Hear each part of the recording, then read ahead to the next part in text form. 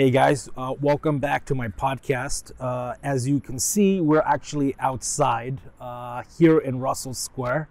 When we were talking about a good location, I didn't mean like a romantic location. This is super romantic looking, but I was either here or the office. Yeah. We actually considered doing our podcast / webcast in a museum, and then we couldn't figure out which museum, and then it just didn't feel right. But this is one of my close friends, Chris, and he has actually a tech company as well. And actually, I met him during lockdown. I met you during lockdown, right? Yes, last year, 2020, I think in August. August, that's right. It's like right after, like, oh, yeah, you're right, around August. In the middle, like when things got going a little bit again. Yeah, we were the only two people going to the office, including the weekends, I tell you. So I have a huge respect for Chris as well, just because I think we wear the same shoes and we cover a lot of the same responsibilities and take the same amount of hits of running like a tech startup, And we don't own brick and mortar businesses. We own businesses that, they're web-based. They can affect people all across the globe. And it's really, really expensive to keep maintaining and running, So I just wanted to share some stories with you, especially, every time I'm on LinkedIn, I keep hearing about this mental health days and you got to take care. And yeah, I'm a believer in it to a certain degree, but like the road that we've gone is not like healthy. You know what I mean? Yes, I see what you mean. I think there's different ways of looking at it. What is mental health? One approach is what is often portrayed on social media or generally in society is to balance things out, to just have an awesome life and balance the work into that. But you have to, I think, understand what suits you the most. So for some people, maybe that's the way. For other people, the way is to build a business. And if you do that, balance is not the way to go. Or maybe not in that sort of balance, how it is meant. So I think you have to find whatever makes you healthy. For some people, for me, the opposite makes me healthy. Like if I do more, it stresses me more to be bored, really. That's just my mindset. I mean, I got a bad mindset because I feel like I'll be healthier with more money. So I work harder to make sure that rascal of a business will one day exit. That's actually a very important point. Like that is, the money side is important in that too. Like what makes you, what secures your health in some way. Yeah. I mean, obviously I'm 35 right now and people say I look younger. But, it's certainly like, till I was like in my 30s, I blew a lot in this company. I mean, the amount of money that I've spent in this company, I could have bought a brand new Benz SL, everything inside, CD player, 8-track, anything I wanted, But the fact is, I just kept reinvesting in this platform. And we just made a push early this morning, and it's a stunning push, But it costs money, these tech companies, and I'm just really glad right now that I'm able to keep producing money, to keep funding it sometimes. And but obviously, like I'm not traveling every day. I'm not buying Rolexes, I think, that money, I guess, has a lot to do with like mental health, I guess, to a certain degree. It does, and especially when it comes to building a SaaS product, an online tool like we're doing, it is.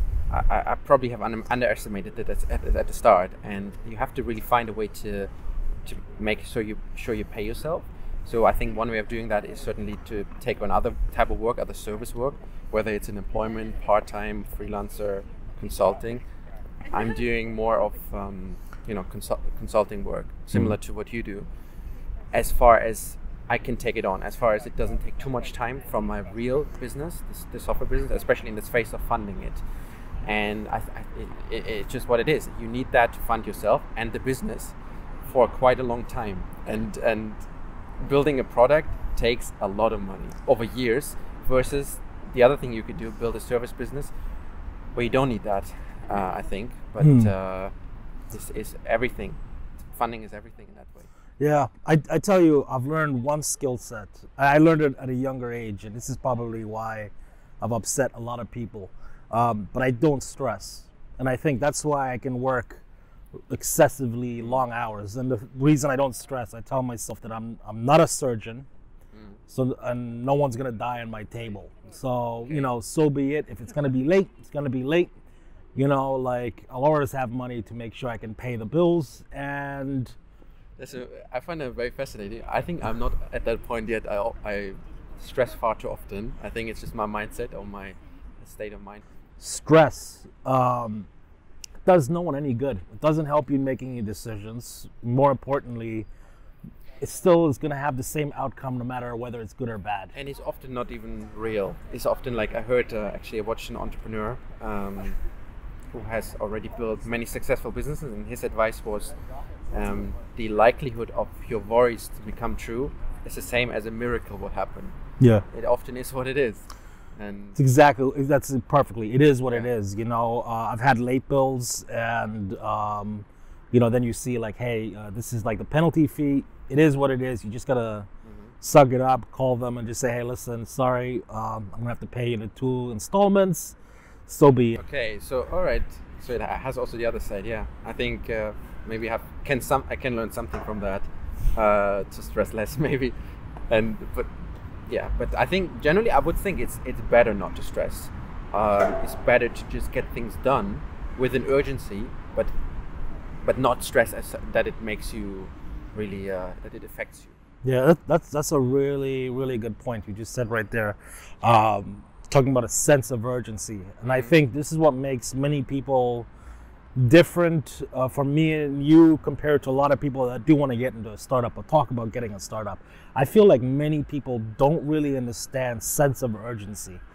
For me and you, we're starting relatively young age. We're taking huge risks. I mean, if this doesn't work out, we're both fucked. Because we're both at an age right now where I can't go consulting at Deloitte for that, $200,000 paycheck. Now I've really committed to this, Yeah. But, I turned off Netflix, I got a second job. At one point I had to wash dishes just to keep this, alive. But it was a sense of urgency. It wasn't, I'll do it when I, quit my job and I have all this money security. I just, sense of urgency, I need to do it right now. Don't get me wrong, I've had help. Like Justin's helped me, Sultan's helped me, Victor's helped me. Senior Santalaya's helped me, but my point is that I just, sense of urgency. We had to build it now. And I think, man, the road that we take is certainly a risky road, but the rewards are so great if you do it properly and can exit from it. Yes. In terms of risk, one more thing that comes to mind is, yes, it is risky to build a business, but I do think we are on a better side as in doing an online digital business. Yeah. It's very different to building something, a brick and mortar business, which has its own ups and downs and benefits. I could never see myself do that. I would go crazy if I would think of running a restaurant. It's like so much stuff to do day by day. So it's in some way a privilege that we are living in these times to build businesses online. So much easier too than it was even 5 years ago. You mean to build a business online these days is easier now? Yeah, I mean, like back when I started, it was like really PHP websites and Drupal, and now you've got like full stack developers. They're easy to find. You've got really good tools to like pay subcontractors online. Like it's easier now than it was. Yeah, what I feel is it's easier to start a business these days online, but it's harder to grow it because of the entry barriers are so low. Just like literally anyone here in this park could do something online. Maybe they are doing that already, right? That is the tricky part. The market is full of people, especially let's say offering advertising solution, let's say helping other businesses grow with some sort of services. I see that as almost a problem now. Things are over full with stuff. Yeah. Well, let me ask you this. Obviously, because we both love startups and we're both heavily involved in the tech community. Any advice for people that want to build their SaaS product? Because I have a product that's not really a SaaS product. It's just more of it's not a SaaS product. We have many tools and applications, but yours is an actual SaaS product that provides lead generation for inbound as well on people's sites. Any advice for people of how to get started and more importantly, personal, not just like about the business? Okay, so probably lots of things that come to my mind. Firstly, I'd say figure out how you're going to fund it for at least a year. If you haven't got that clear picture in your mind, if there's doubts, if there's any way you would not be committed to that time frame, it's going to be tough because you need that time frame and even more. So figure out the funding. We found a solution for our model where my co-founder and me, we both fund the business in different ways. I do that more on the marketing side. He does it more on the tech side. So there's various ways we've solved that over the years, and we keep changing that from time to time. And I think that has been good. So we're clear on what we spent on each division, on tech and on marketing. So funding comes first. Then I would say only build something if you really feel there's a need. I would have not done a lot of things in hindsight because I learned maybe it's not the best thing to work on, not the best thing to build, to do a service model with. So spend some time to speak to a lot of people, to study the market, study what's out there, niche down. So if you want to build a software, pick a sector. We're doing that pretty aggressively now, I could say, targeting marketing and web agencies versus the whole B2B space. And then you said personal ideas also, as in something profound that you've learned that you'd wish you'd known at a probably younger age. Yeah, okay. I think the commitment is important. You cannot do things with half focus. It's a huge thing, and I can still improve on that. With having other things going on from time to time. But that's the key. You have to fully commit yourself to it. That speeds things up. That reduces doubt and gives you results quicker. That's the main thing that comes to mind. Other than that, just be focused, work hard. Those things. Yeah. I mean, advice from my end. I mean, persistence. I mean, I should have really stopped this like 5 years ago. I mean, I had no effing clue what I was doing. You said stopped it 5 years ago? Yeah, I mean, like, I was just so persistent. I'm like, all right, I took the money and now I just got to make the wheels turn. Like, most people would have just quit. I see. And I was like, I really was persistent about it. And you really need to be persistent because, man, you get kicked in, the guts many, many times. I mean, and persistence is everything. I mean, it takes the effort to get up and go in the morning and like, okay, well, still a zero revenue, but we just made an update, So I would have one question for you on that also. What's something that keeps you going if the results are not there for a long time? Because I've done my due diligence and I know there's a need for it. And, I did my homework and I've looked at all the comps as well. And the most important thing is that I've built something that there is definitely a need for. And now is just the time to acquire mass end users to provide the service. Okay. Like, people will always look for jobs. So it's the certainty and the belief you have, right? Yeah. That's good. That's good to hear. And that's why I'm persistent, because I know there's a need for it. Like, I went through a situation of where I needed a tool like this. Yeah. I know a lot of people suffering from this issue that they don't know who they're applying for, so we just de-anonymized it. So, I did my homework and I know in my gut that I'm better. I mean, I saw one of my Eastern European competitors and they sold for 75 million. Yeah. And I don't have the traffic they do, but it's only a matter of time. Do you find, I see, it's interesting. There's often like these stories we read on companies that are already, let's say, at the exit level or where we want to be. Is that something that is more motivating or more discouraging to you?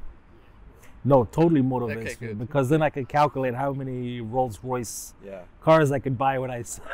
Yeah, that's good, because I think you need that mindset, because I heard that from quite a number of people, friends of mine, that sometimes can't deal with if someone is ahead of them in some way in business-wise, and it's a problem. You have to detach yourself from that. Yeah, that's a really interesting point, because when I was in a startup, and I had like the foundation at ours, like, hey, don't tell anyone, and people get very nervous, like, and everyone always comes along, like, I have this idea, but you can't tell anyone, and you have to sign NDAs. But the truth is, like, 95% of the people don't have the skill sets to execute. And even if they do have the skills, they don't do it because they're comfortable with their paycheck anyway. And it takes years. Exactly, and they're not going to be persistent. So, that's another thing is that like when you're in an early stage, everyone is always scared, but there is always going to be competition, and competition is great because even for me, like now looking at all my competitors online, I'm now building tools that that is complementary to my product and differentiates myself from them. So I hope that was water. It is. Yeah, okay, it was like pigeons everywhere. For a moment, I was like, ah. Why do they only come to us? Because, I showered, I swear. Yeah. No, but I mean, like, I mean, how do you feel about competitors yourself? I love it. Yeah, I feel the same way. Without competition, I think that's where the fun part is, in my view. I mean, surely it's a risk, and I'm not so naive to only think there's no danger, because a competitor could buy you out, whatever, if you are already a decent size, or they could take over customers. But since we're competing digitally and globally immediately, like, what does competition mean? Like, sure. I mean, we are under massive pressure to develop features to stand out, to have a unique proposition. But overall, I think it's more fuel than anything else. Yeah, no, that's for sure. I mean, for me, in my case, I just look at their exits and I'm just like, all right, well, how do I get 5 times better than they do in like, landscape? So our platform has no borders. Like there are many websites that are very static. So you have to go to like, like website /Singapore to see the jobs in Singapore. As we build a single page app that aggregates all the local jobs around you. So hopefully that's useful, Yeah. And how do you feel about exiting your company? Is that on your horizon? I get it.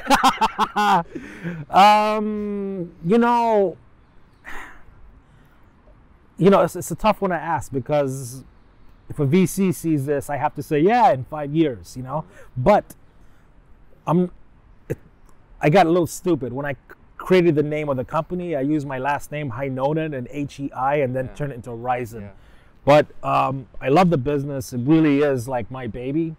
But I mean, if the money is right, absolutely, I would sell it. There's no doubt in my mind, But what I really want right now is to acquire like a significant use case of where everyone feels that, hey, when they're looking for a job, it's got to be done through Horizon, because we get a lot more information they can apply directly without recruiters, and that's what I want. Also, this story for myself, I really just want to see it through. That's probably the most important thing, but I want to see it through. Yes, and I have a similar view. I'm more focused on building the business, building it up, than selling it. That's the most important thing, because otherwise you can't think of that. Surely, like, what we do a lot is think of building systems. Like everything we do, since we're still small, but we run the company as a medium-sized business, from its structures, not like hierarchies, but just basically systems. Like everyone knows what needs to be done. We have regular schedules of meetings, of daily stand-up calls with the whole team, and documentation. So if new people join, they immediately see it on paper. They don't need to be trained manually, although we still do that.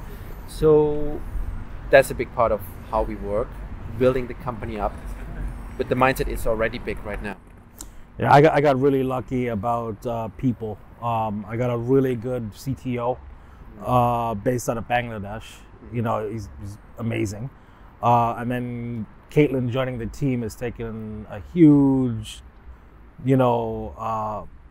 it's the stuff that I used to do that I wasn't good at. I can't write. I can't believe I still can't write. I write in bullet points and emojis, but she can fix my English in the outreach emails. So she's been like great. Especially that's the thing. Like especially at mine and your point. Like there's a point of where we have to give up things that we're not good at. Yes. And she has an eye for like pricing, so she repriced a lot of the products. You know what I mean? She created so much more documentation. Actually, she's relabeled the entire system. Hate to say it, actually, she's done a lot that I may have, because I have very, very box mindset right now. So it's good to get help, someone who completely kind of rethemed it, already gave me like, hey, I don't understand this, I don't like this, we need a category features. So yeah, it's great that the team has grown, because I got a lot of feedback which I can't see, because in my mind it's perfect. Yeah. The funny thing is also, I work in a similar way. Like I'm very focused on what I do. Sometimes don't look enough beyond that. And then, but the great thing is I have great people around me in the team, friends, other founders like you. They give you a lot of ideas on what you should do, and then I can quickly do them. Like there's a funny thing going on with a friend of mine. He has a SaaS business. We share a lot of stuff on what we do, and then he shows me this and that, and then like I have already implemented the next week, because I'm very quick with implementing, but it needs often this push from the outside. No, absolutely. I can't agree with you more there. Like friends, I think, is probably the best. I have one mentor in the tech industry. I used to work for him a couple of years ago, but he really taught me that I don't know shit, which was pretty tough to take. And he taught me so much about domain authority, about software discovery platforms. He taught me all about lead generation and doing it yourself. So yeah, friends do help, especially in the community, and this is why we realize we're kindred souls in the office doing the same thing. But listen, man, I can't thank you enough for coming over here in the most romantic area possible. I think people have got the wrong impression of us, but I think hey, listen, thank you so much, man. And we'll definitely, I'll come more by your office. I'll be there on Fridays these days. Cool. And work from there. So okay, thanks as well. It was really cool to chat. Awesome, buddy. Okay. Cheers. Cheers. Bye, guys. Bye.